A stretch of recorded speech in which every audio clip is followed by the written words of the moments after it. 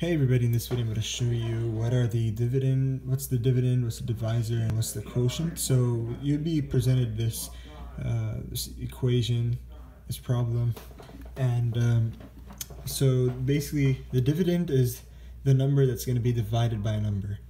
The divisor is what you're dividing by, and quotient is basically your answer. So here's dividend, divisor, and quotient.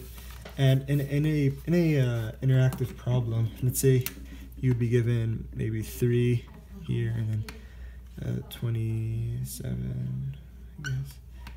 And your answer would be up here. So the quotient would be up here. And this right here is the dividend. And the 3 is your divisor.